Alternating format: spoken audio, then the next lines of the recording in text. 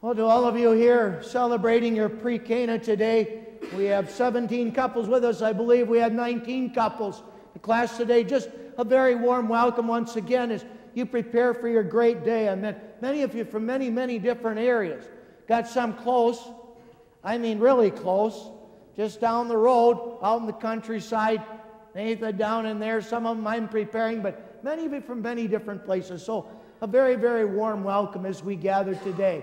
I'm going to talk today about the Ascension. We transfer Ascension to the Sunday. Normally it's celebrated 40 days after Easter. That means it's always would fall on a Thursday, but in our diocese we transfer it to the following Sunday.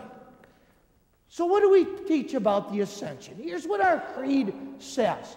Now those of you Catholic, non-Catholic today, preparing for marriage, shares some pieces here in common between our creeds. Here's what it says. I believe in Jesus Christ, who ascended into heaven, sitteth at the right hand of the Father. From there he will come again to judge the living and the dead, and his kingdom will have no end. They're the words of our creed. They are the specific words that we proclaim in regards to the feast we celebrate today, the Ascension. I want to take a close look at these today because some of the words I think we can figure out. These are the pieces that I think are pretty easy. From heaven, Jesus will come again. Now, to you couples, let's just pretend your spouse comes up to you and says, you forgot my pizza again? All right, again? You forgot to wash clothes again? What's that mean? It's happened previously, right? Well, what do we say about Jesus? Jesus came the first time. It's a story of Bethlehem. Born in a crib, died on a cross, he ascends, and what do we say? He will come again. But this time a little different. His kingdom will know no end. Okay? Jesus is the final judge. He is the judge, everyone. Jesus is the one who will judge whether we live with him or we live without him. He's the judge of the living and the dead. He will judge who? The living and the dead. It's interesting. Do you mean to tell me, Father, it seems to say in our creed that Jesus will come when some of us are still living? Yes. Most will be dead, as we know, because we buried people we've loved. He will judge the living and the dead. And his kingdom will have no end. That's interesting. Couples, when I prepare you for marriage, one of the things that I ask you is this: how long does your marriage last? Those of you who prepped, I should know this. Many of you say forever, and I say that's great, but that's not really what your vows say, do they? Your vows actually say what? Until death. And I pray that it be forever. From the standpoint, I pray 65 years from now, you're still side by side. But I also say this: what happens? One of you comes down with cancers and dies within 5 years. Then what? Can't marry again? Of course you can. Because it is until death. But when Jesus comes again, his kingdom will be forever. It's eternal. It knows no limits. It knows nothing like death. But then, everyone, there's some fascinating parts to this whole idea of the ascension that are kind of confusing. And I want to take a little moment and look at it. We say this: he sitteth at the right hand of the Father. Now, what do we mean by that? Symbolism. Okay? It's symbolism. The right hand. The right hand, everyone, is a place of prominence. Okay? If I came to your place and I was at the end of the table and one of you came and said, Father, come up here, sit at my right beside me. It's a place of prominence. It makes sense. Jesus suffered, died, and rose. So if we were going to give him a place of heaven, where would we put him? In a place of prominence. Would we deserve to be at the right hand? Not really. But Jesus, he suffered, died, rose, never sinned. That's what we mean. So at the right hand, the most prominent place in heaven, that's where he is. He sits. Sits does not mean this: you plop down and you do nothing. Now that I could talk to you guys about sometimes. All right? Get up and let's do something. Right? Quit sitting there watching TV. It's not what this means. We don't talk about he sits, he plops, and he does nothing. It means this. There's Jesus taking his place at the right hand, and all of a sudden reigning.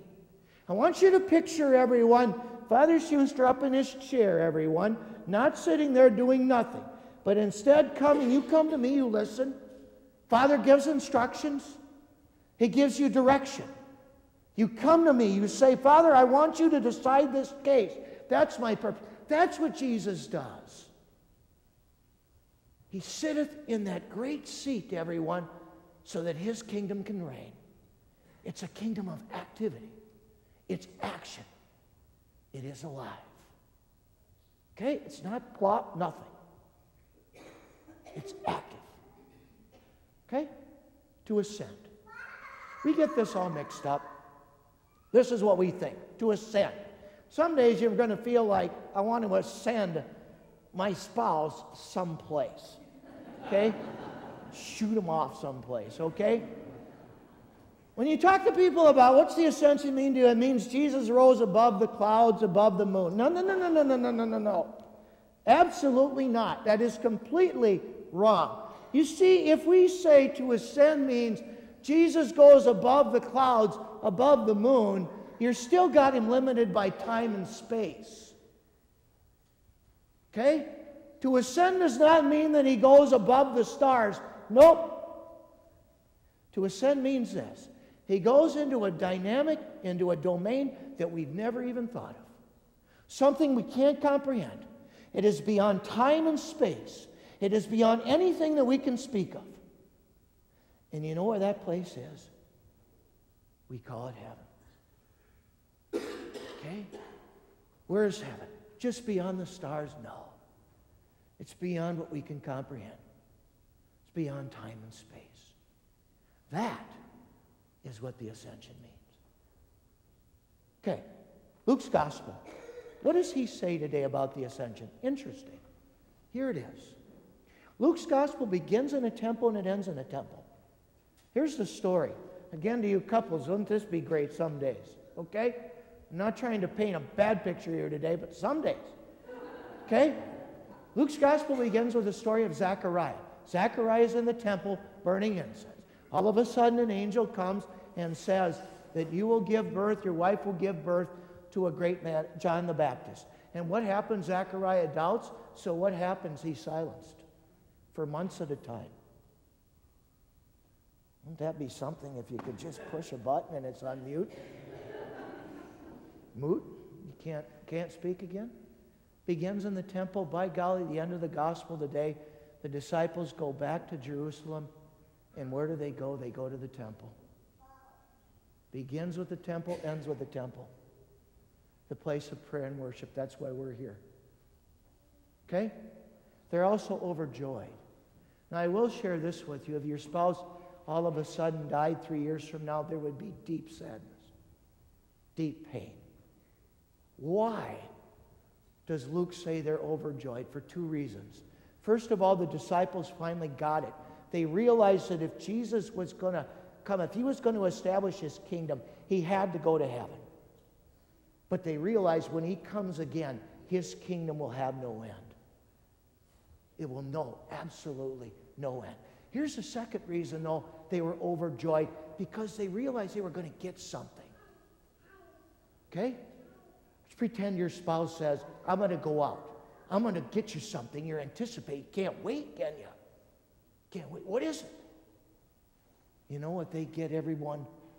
The Holy Spirit. Think about this. If Jesus never ascended, why would we need the Holy Spirit? Just go to Jesus. But nope. He said, I'm going to ascend, and when I ascend, I will give you a gift. And that gift is the Holy Spirit. And that's what gives us the power to go out into our world, and it gives us the power to act. By the way, what do we preach? Luke says it. Forgiveness and repentance. That's what he says today. Only Luke adds that note about the ascension. When we go out into the world, what do we preach? Forgiveness and repentance for the forgiveness of sins. One other group we should mention this weekend, shouldn't we, mothers? It's Mother's Day weekend. To all of you mothers, a very blessed and happy Mother's Day. Just to let you know, in many, many weddings that I have, okay, the one thing I like to mention is this: spouses, do you know what your ultimate goal is in life? To get your spouse to heaven. To get them to heaven. That means sometimes you got to be firm. You got to be loving, but that's your role. Get them to heaven. Okay, and mothers, you know, when you think about your job responsibility, it's not bad either. Get your children to heaven. In what you say and what you do, by being disciplined, by being firm, by prayer, by encouragement. Get your children to heaven. That's your goal. Again, I keep coming back. Moms, you're not to be friends. You're to be mothers. Mothers. Okay? So congratulations to all of you. Okay? God bless all of you. It's an exciting time. Okay, we're going to close with a blessing for you guys, but let's pray for our mothers. And let's pray once again, everyone, now that we believe Jesus is ascended. He sits at the right hand of the Father, reigning, ruling, working. Let's go into the world with the Holy Spirit, and let's give the world the gift of the Holy Spirit. Forgiveness and repentance in the name of Jesus Christ.